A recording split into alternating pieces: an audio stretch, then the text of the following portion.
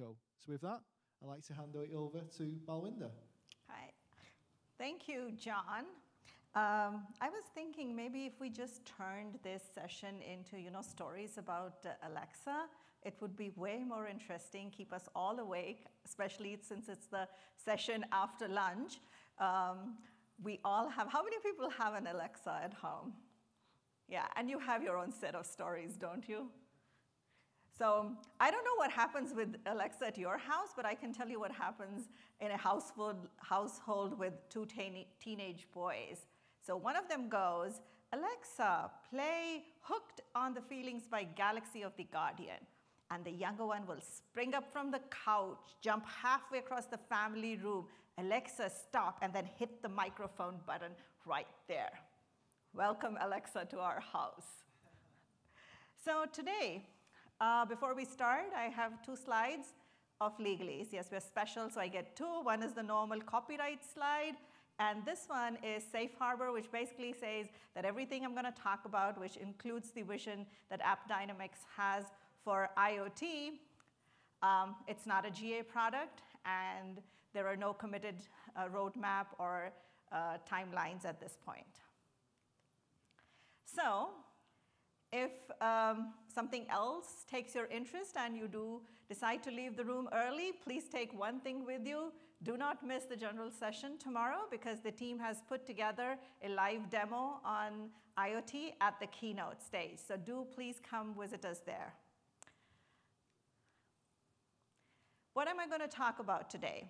So I'm going to talk about the Internet of Things, which, by the way, is not new. It's been around for 15 years. But why is there a buzz now? And the enablers that have caused IoT in the consumer world also bring it into the enterprise. What does it mean for enterprise? We'll look at some verticals, the value it brings. We'll understand what the risks it brings to. After that, I'll do a deep dive into only the portions that are new. Because I'm pretty sure you are performance monitoring experts way more than I am. So I will focus on things that are new, and with that we'll get into what we at AppDynamics think the monitoring solution looks like. And finally, and probably the most important part, is let's have a conversation, right? I would like to know what are the devices you have in your enterprise, what are your pain points, and if there is potential for us to work together and come up with that first solution. So it's in our lives, and we already know that. So what really caused it to get to scale, right?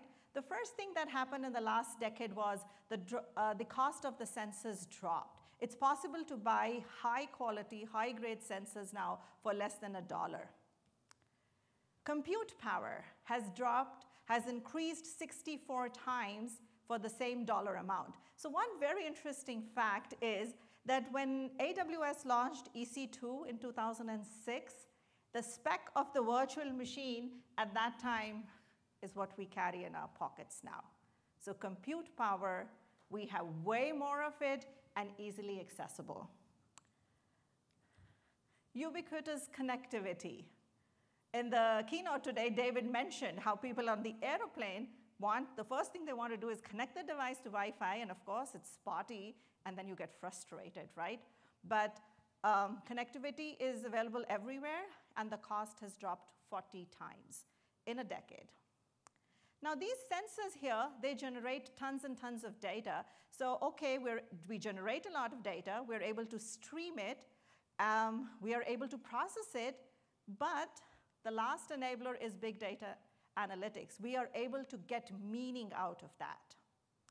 And together, this is where the trajectory has changed. It started with, are there any folks from IBM in the audience?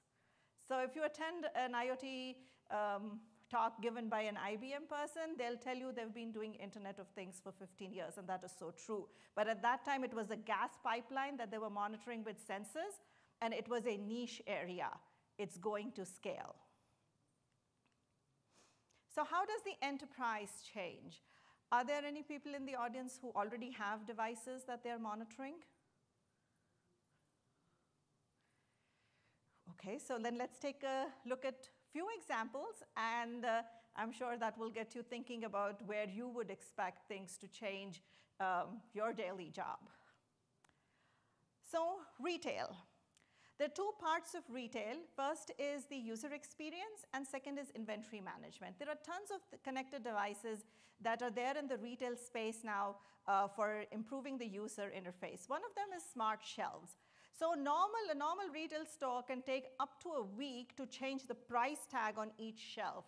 With digital displays, it can be done with the click of a button. Also, these shelves can detect from a mobile app who the customer is and provide a very user-friendly customer experience. On the warehouse side, RFID tags and RFID readers are able to provide the entire chain from manufacturing, distribution, retail, consumption, and recycling. They're able to track the life of a product. What does this give us? Higher productivity, insights into customer behavior, and reduced costs. All good value. Let's look at connected cars. So the prediction is that around now there's about 10 to 15% of the cars that are connected. By 2020, there will be 250 million cars connected. And when they're connected, what does it offer us? So mechanics can remotely look into the car and see, oh, which parts are going to fail and call you in for a service ahead of time. There's revenues available now. You could purchase music, you could do shopping right from your car. And then merging of insurance with connected cars. What you see on the right side is an OBD2 port dongle, which plugs into the OBD2 port, and insurance companies are able to provide usage-based premium models. And the values that this gives are remote access and new opportunities. And some of these things are overlapping. I'm just highlighting values for different use cases. Let's look at connected devices in the cities. So energy management and smart business. Earlier device manufacturers, people who would manufacture HVAC, they would just ship it and be done with it, right? Their problem was over. But now that they're connected, they're able to provide new services where they can monitor the temperature and energy of a smart building remotely. So it's a subscription-based model has come into place. The one on the right, so we have a lot of these in near our office in San Francisco. And if you've ever driven into the city for a meal, you can either shell out $25 to $30 for parking, or if you do manage to get street parking, which doesn't normally happen, then you interrupt your meal every 20 to 25 minutes, go put a few more quarters in, go back to your meal, have a drink, come back and do the same thing. But now with these smart parking meters, you have a mobile app and you can extend your parking time as you need to. So, energy conservation and enhanced customer experience. I think it's pretty clear now that there's a lot of value that these connected devices are bringing. Enhanced customer experience, which is near and dear to all of our hearts, higher productivity, new opportunities, together they help build the brand. So the slide deck was getting reviewed and somebody said, you didn't put a citation for this one. Well, guess what? It's my quote. I made this up and I say that IoT devices directly or indirectly impact the bottom line of a business. And I think we need to give due consideration to this. So I'd like to take a moment here to pause and try to understand that IoT is not an incremental change. Smart connected devices is not an incremental change. It's a disruptive innovation. The first Fortune 500 company list was published in 1955. 88% of those companies do not exist today. And the reason they do not exist is because they were Fortune 500 companies. They could not cope up with innovation.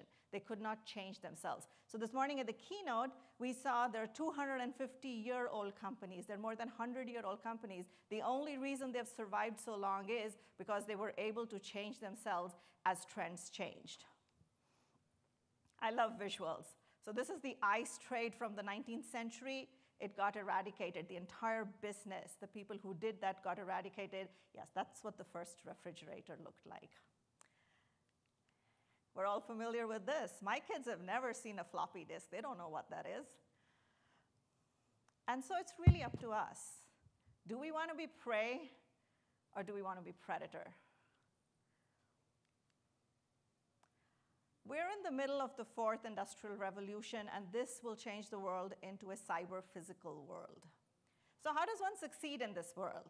Well, of course, we need to identify, right, what can these new connected devices bring to our business. Once we've identified that, then because people are not going to come with 15 years of experience, we have to build the technology. People will migrate from surrounding areas into this. For example, my background is mobile platforms. I did that since 2000, but for the last 2 years now, I've been doing the Internet of Things. So people will migrate into it, so you build the technology skills that you need. And then again, risks are not known, right? You have to proactively think what possibly could go wrong and then manage those risks. Now, if you do a Google search on the top risks for IoT, you're going to get security and privacy as the top 2 ones. And they're the most talked about, most feared, most discussed risks of IoT. But try doing a Google search on the top 4, 7, or 10 risks of IoT, and performance management is right up there. And that's where we come in. So managing the performance of these devices, the runtime, real-time performance management of devices, and then the other thing is these devices talk to your back end. That's why they are called the Internet of Things, right? The business, back-end services, which never had devices talking to them, can get impacted by performance of the devices, and vice versa. Devices which never spoke to the cloud will get impacted if something changes on the back end. So let's deep dive into what's new. This is an architecture diagram that I put together, very simplified diagram. So you have sensing devices on your left.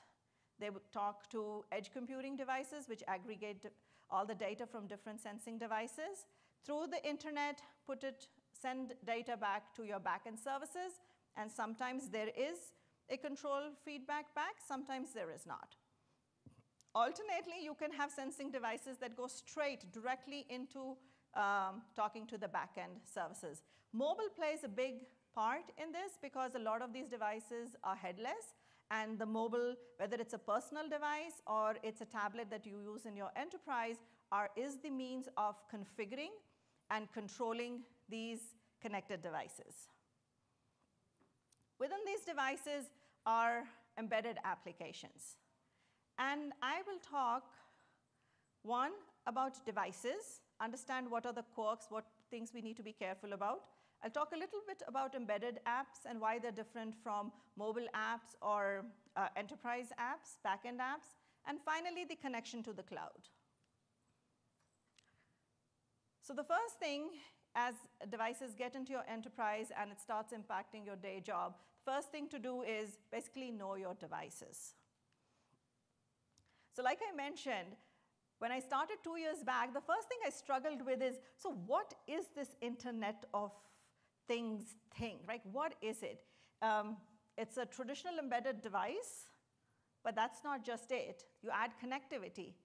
But even that's not just it, because now you've got a connected, traditional embedded device. It's only when it starts talking to back-end cloud services and either provides a value to the device or aggregates the value from all the devices to provide some other kind of value is when it really becomes this Internet of Things. At this point, I'd like to take a moment because it's not directly on the path that I'm talking, but it's also really important for success. Traditional embedded devices have always been managed by operations technology teams within a company. Cloud services have been managed by the IT teams. And now there is a convergence. And if this is not smooth, if on the organization side or the cultural side, there is not a smooth mixing of the two, there's not integration of the two, you could put the best tools and processes in place and still success will not be met. It's a very fragmented landscape. Mobile, phones have iOS and Android and Windows CE to some extent, right? But in the IoT space, it's very fragmented, and the only way to manage it is to categorize it. So use a bucket strategy. Going to identify 3 categories of devices. First is the edge computing devices. That's a connected car dashboard, a smart point of sale, a smart set-top box, and a home gateway or an industrial gateway. What do they have in common? Typically, they're mains powered. They have the concept of an application framework. They have applications. They may or may not have a UI, but they have decent amount of RAM and memory and CPU. And if this is the only device that's entering your enterprise, you're in pretty good shape. Next on are sensing devices with routing. So these typically have a single usage. There's still a concept of an app and a device. The apps can get upgraded separately. In the first example, the apps, there are multiple kinds of apps. For example, a point of sale system. You would have a register app, an inventory app. Somebody could create a special app for resorts. Somebody could create a special app for Vegas, right? Shopping in Vegas or dining in Vegas. So there's different kinds of apps, and they have their own life cycle. The same is not here. It's a single app. It's really a single functionality we're talking about. A thermostat, well, it just does, it gets the temperature, and that's pretty much it, right? Or the smart shelf. It has a bunch of sensors, it has connectivity, and it's talking straight to the back end. These are sensing devices without routing. Now, these are when devices become very, very constrained. They probably may not even have an OS on it. It could be bare metal. We're talking kilobytes of memory, and they run probably something like Zigbee. So with this, let's get into, that's pretty much, you know your devices now. Let's figure out what we have for our embedded applications. So web apps differ from embedded apps in the sense there are some things that we take for granted for web apps. It's running HTTP, HTTPS a stack. There is JSON as the message format, and a few other things. But the same cannot be assumed for embedded applications. MQTT and AMQP are application layer protocols that are getting a lot of traction. How many of these? There's another one called CoAP. How many of these will succeed? Only time can tell, but I would assume at least a couple will. You may not have a protocol like your message format may not be JSON encoded. It could be a binary format like CBOR or protobuf. And these are other things. And the reason this is important is when you're looking for an agent to instrument your app, it should be able to work in the environment that you have, right? If let's say, for example, you have a device and it only speaks MQTT, and you get an instrumentation agent which only talks HTTP, and there's not even an interface on your device, you can't even put a stack on it to talk HTTP, well, that agent's not going to work, right? So these are just some things to be very aware of when you're trying to find a solution for instrumenting your apps and devices. And finally, know your connection to the cloud. So this wasn't the best example. It's probably not very slide-friendly.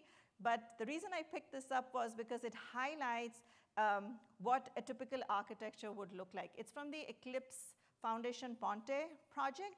And we should, basically, I feel very confident to say that we should assume that there will be a hybrid architecture. There will be HTTP, there will be MQTT brokers, there might be a CoAP server, there might be an AMQP, and then all these different apps will be talking different languages, different protocols. So there has to be some unifying bridge on top.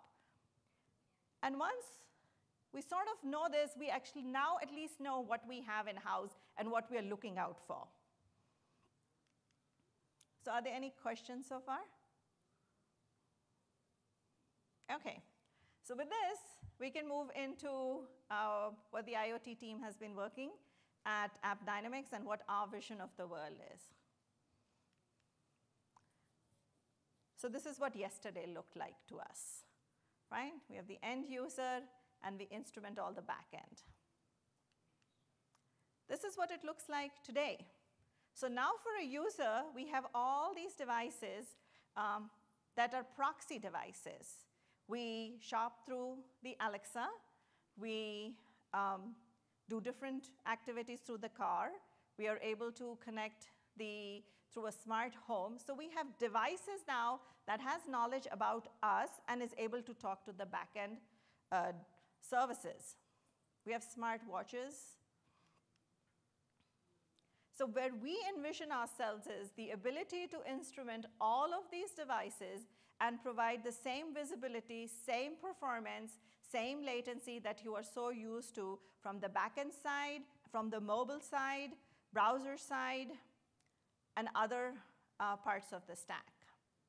So this is our vision of the world.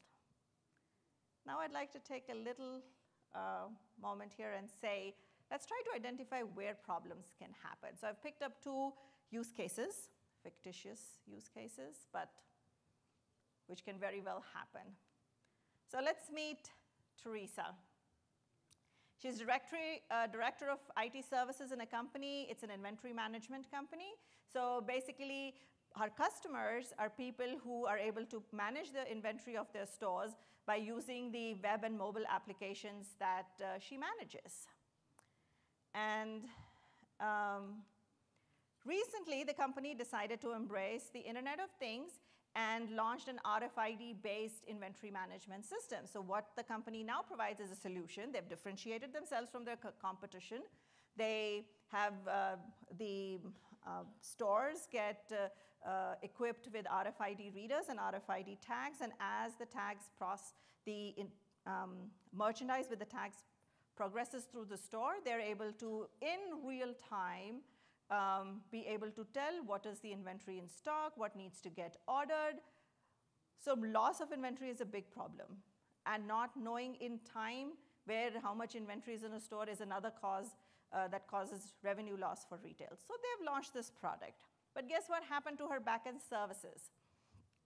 She's now seeing an unexpected load that is bringing down her systems. Well, IoT is not working that well for her, is it? So now we have the first example here is somebody in IT was completely just responsible for backend services. Devices got launched in the field, and there is unhappiness. Let's shift gears and meet Ivan. He's head of operations at a white goods company. So washers, dryers, refrigerators, all that kind of good stuff. And his job always was to manage the supply chain, to be able to deliver all these washer dryers, have a service contract, hand it over to the service people, and his life was good too, till somebody decided that, oh, but people might want to do their laundry remotely, or the service team would really like to be able to proactively send service personnel for repairs. Great idea, but it's not causing happiness for Ivan because suddenly people have started complaining that their control panels are now unresponsive. So 2 sets of problems. One set of problem was somebody responsible for backend has devices causing problems to the backend. Second is devices which are now talking to the cloud are causing problems to the devices. So where can problems happen? Devices can just become unavailable. As a backend person monitoring your devices, you don't know whether the devices is even online or offline. Well, guess what? Maybe it's online, and you can ping it, but now it's unhealthy. And devices can become unhealthy because of a couple of reasons, right? Either the device itself, let's say it's low on power, right? And because it's low on power, the embedded application has become sluggish. Or it can get vice versa, where the embedded application has a memory leak, and that is causing power drainage on the device. So device unhealthy. Third one is everything is good at the device end, everything is good at the back end, but there's a connectivity problem. So application transaction health is poor. Last one is business service problems, where the back end actually has problems. But this is just a single view, right? You have one device talking to one back-end service, but that's not the view of the world that we live in. So let's zoom out. This is just another slide which talks more about all the different things to take care of for devices. And we can spend some time here. So problems originating from aggregation of devices. What's the scale of these devices? We are not talking thousands or 100,000s. We're talking millions of devices, hundreds and millions of devices. The volume of data that they could generate kilobytes of data, but if they generate it very frequently and very fast, over 1 million devices, you suddenly have way more data that your backend services need to absorb than they ever did in the past. So the volume of data. These are called the 3 V's of data: volume of data, velocity of data, and variety of data. Velocity of data. Well, guess what? Maybe you have 1 million devices and somehow nobody was thinking and they decided that all of them need to make a backend or a batch update at midnight. And so suddenly you have this load from 1 million devices because nobody thought it needs to be time staggered, and your backend services are getting impacted. Variety of data. Maybe your number of devices is manageable, volume is decent, it's all nicely staggered, you don't have any bursts, but now you have a variety of data. There's just any number of application layer protocols you have to manage. Some data is coming in JSON, others is coming in CBOR, protobuf, and so you have such a variety of data that becomes problematic. Also, these devices are highly distributed and hybrid environments. So one of the things I found this very interesting is that in 1990s, an acceptable response time for a web application was 10 seconds. And David mentioned this in the keynote this morning. But right now, if you have a 1 second response time, it'll goes unnoticed. But what really people want, the human brain likes instantaneous, and that's a 0.1 second response time. Now that is completely insane. But if people on the software side actually manage to do that, that automatically becomes a requirement for devices too. Because like we know, if millennials are part of the population, they want it now. So user response time expectation. So nowhere in this entire transaction can we afford latencies. With this, I'd like to talk about how we envision what an enterprise-grade performance monitoring solution should look like. And we already have a lot of the pieces of the puzzles. I'm just going to add on what is IoT, right? So the ability to instrument all kinds of applications, whether they're back-end database, but also all kinds of devices, depending on how much CPU they have, how much power budget they have, what kind of OS they're running, what kind of language they're running. So the ability to instrument all kinds of apps on devices. And then to be able to aggregate all of this at scale. But then, like we said, we already talked about the 2 examples with Teresa and Ivan, and they're not in isolation, right? You need to be able to correlate what is happening from the device to the back end to back. And I didn't even bring into any of these examples the relationship with mobile, but that would be a 3rd player in it. And of course, all of this we want in a single pane view for the enterprise. We need deep instrumentation to be able to come to where the problem is. We need to be able to diagnose problems quickly, provide alert mechanisms, and then finally be able to measure what the business impact is. We heard at the keynote this day from Koss, was his name? Koss, yeah, he was talking about how they just talk about only the business value. That's what the language they use. They don't talk about IT terms. So be able to measure the business impact of all of this. That would make for a very sweet enterprise-grade performance monitoring solution of the future with connected devices in the mix with everything else. So now let's go back and finish our story that we started and figure out what happened with Teresa and Ivan.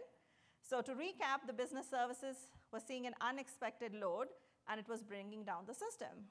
So Teresa has AppDynamics Java APM on the back end. She also uses her web and mobile browser for EUM. She went ahead and got the RFID reader app instrumented with the IoT agent. There's a little asterisk which says it's all early access. And then the BT correlation screen was able to give to her that the load was coming from the RFID reader. Well, turns out that it was updating the GPS coordinate of where an item was tracked every minute, whether the data was there or not. Well, that was an easy fix. They updated the app on the RFID reader, and normalcy returned. Oh yes, if you're doing slides and you're looking for a same person, happy and unhappy, you don't find that. So I just slapped a smiley on top of it. Ivan. So his problem was that his washer dryers had unresponsive control panels.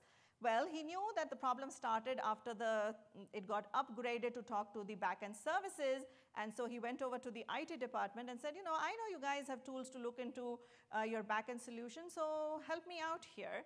Well, they also had a Java APM on the backend, and Ivan worked with the IT department. They got a early access IoT agent on the control panel, and they found that the backend call that was resulting in a lot of HTTP errors were all originating from this washer dryer.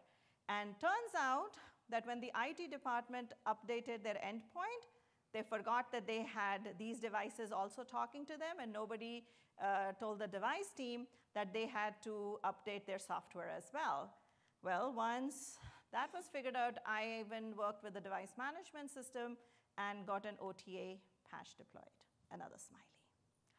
So with this, my side of the story is done, and going to open it for questions. Sure, we have a mic here.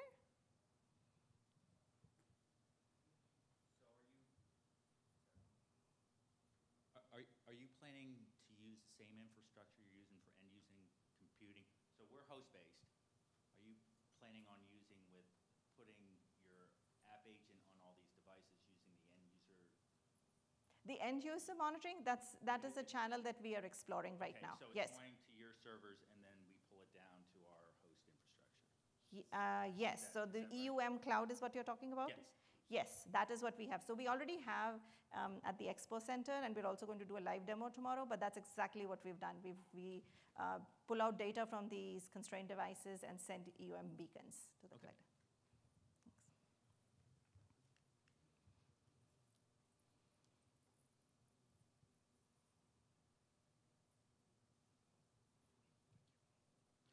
So IoT, one of the challenges is the platform itself is not standardized, right? Like, so the agents that you guys are developing, are you concentrating on any specific platform, or is it open to this?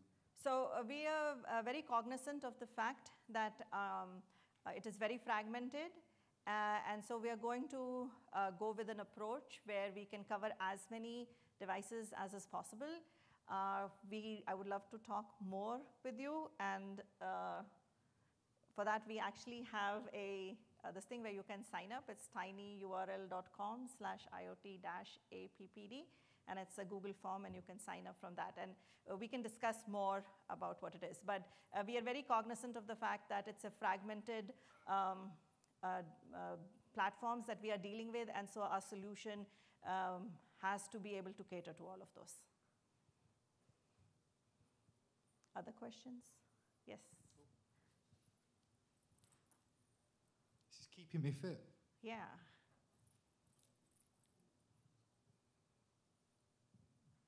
I'm curious how you plan to deal with the acceptance of the device teams on adding a AppD agent on their device software. Because I feel like AppD typically is mostly an IT software, like it has been accepted by the IT engineers, right? But I know, like in my own group, the device engineering team are using something of their own to monitor crashes and so on their devices, right? Like, how do you help them adopt an AppD solution that they don't know anything about? Okay, so we've spoken to some customers, and one of the things, and we're open to listening more to this one, but some of the things we've heard is that they are actually open.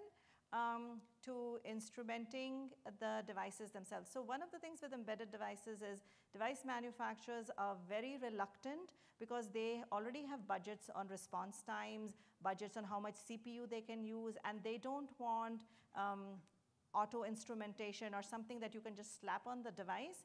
That's one factor. They want full control, and that's why we are leaning more towards an SDK approach. The second thing is there are a lot of operations teams that will actually not deploy software or hardware devices if they don't have a monitoring solution in it. The third factor is going back to device manufacturers. They have this pain point already that they do not have visibility into their devices. And so they actually consider this as a feature add-on and will allocate CPU and RAM budget to it for the piece of software that goes on it. So unless we hear otherwise from device manufacturers or customers that this is not the approach to go with, from everything we've heard so far, it seems that's the right way to go. Did I answer your question? Thanks. Any more questions? I've got kind of one question. I know when I was looking into IoT last year, one of the things which I saw, there was all different standards for network connectivity to different devices. You mentioned kind of one called Zigbee. There's a whole host of different ones. I just wanted to get your thoughts and opinions on regards to what network standards you think will really prevail in the next couple of years. There are different layers of the stack, right? So if you go at the application layer protocols, against HTTP, we have MQTT, AMQP, and CoAP. Out of that, MQTT seems to be a very strong player at this time. The other two we'll see depending on the thing. So in those cases, we would end up instrumenting the MQTT brokers, and if the device has an HTTP interface, we could still send our beacons over HTTP while reading the MQTT payload. If not, then we would have another MQTT broker somewhere, our own, right, and become a bridge. If we go down, that's the application layer, right? If we go down lower, you mentioned Zigbee and non-IP protocols. So we haven't given too much consideration yet to the non-IP part of it, because non-IP ultimately, before it talks to the cloud, is going to go through an IP gateway, and our first focus is everything that's IP, and we'll worry about those devices later on. Did I answer your question? Yeah, that's fine, yes. It's all about IP first. Yes, and with IPv6, you'll find more and more, at least the newer devices will have IP stacks on them. It's very low footprint, and you'll find a lot more of them there. So we have enough market to cover at this point. Fantastic. Any more questions?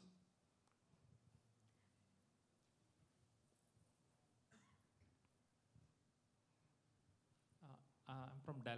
Dell has like Edge Gateway, which is an IoT gateway, and does AppD has some profiling which can get all these metrics out of these gateways?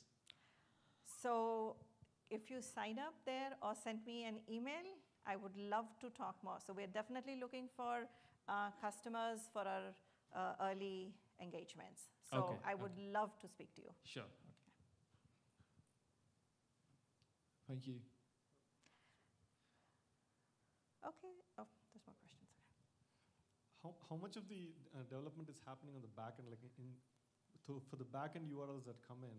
Is there like profiles that you can set, like, oh, washing machine, these are the kinds of data that comes in. A car, these are the kinds of data that comes in. So vertical. Rather than on the devices itself, the data that comes back, how much development efforts are going on analyzing the data that comes to the back-end? So this will be vertical and use case specific data, right?